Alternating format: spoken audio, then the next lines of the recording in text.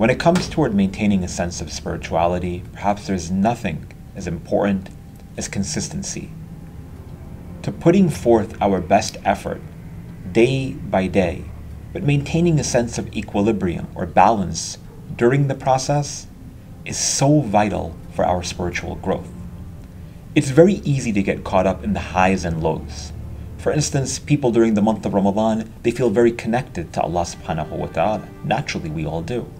But what's really important is to maintain a sense of consistency thereafter or right before, and not fall off a cliff such that we feel so distant and then forgetful and negligent of the fact that God is always there to support us. وَمَعَكُمْ أَيْنَمَا كُنْتُمْ, as he states within the Holy Quran, He is with you wherever you are. But when we have a sense of consistency, we drop off a little bit, we get right back up. We commit a sin or perform an act of transgression, we repent. Inna Allaha yuhib at-tawabin. And Allah subhanahu wa ta'ala loves those who repent. Being consistent with regards to anything and everything that we do in life naturally can yield greater results. And our spirituality is exactly the same. Our relationship with God requires focus and requires diligence, but also with the recognition that maintaining that sense of deep connection and connectivity with Him subhanahu wa ta'ala is very difficult to maintain. That's the purpose of life, to consistently grow, and every time you slip, you get right back up. In a famous hadith from Imam Ali ibn Abi Talib, peace and blessings be upon him, he states, إِنَّ لِلْقُلُوبِ إِقْبَالًا وَإِدْبَارًا, that surely your heart is in a state of receptivity and also in a state of rejection. Sometimes your heart is more inclined toward doing good, toward reciting Quran, toward making dua, toward engaging in prayers, toward fasting by means of recommended fasting, toward performing any act of virtue or goodness for those around you. But sometimes you don't necessarily feel so motivated.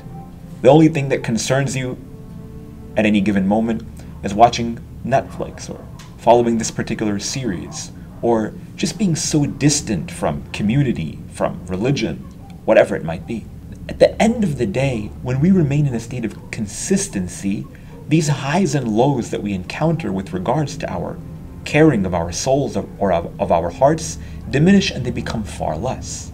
Meaning that we won't necessarily experience those highs and lows so drastically, but rather we always see ourselves as taking natural, incremental steps toward finding closeness and proximity to our Creator.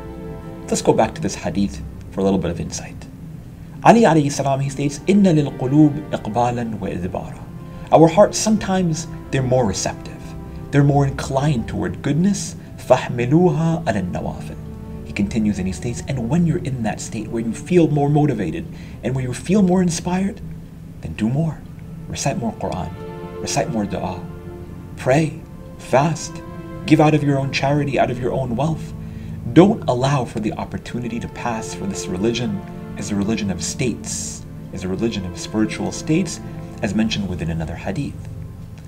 But sometimes you don't necessarily, again, feel so motivated. You don't feel so inspired. You rather just sit on the couch and eat and watch TV. Over here, this is a dangerous place to be in. But nonetheless, because of a recognition that it is something that we may experience during the course of our lives, this religion is also very practical.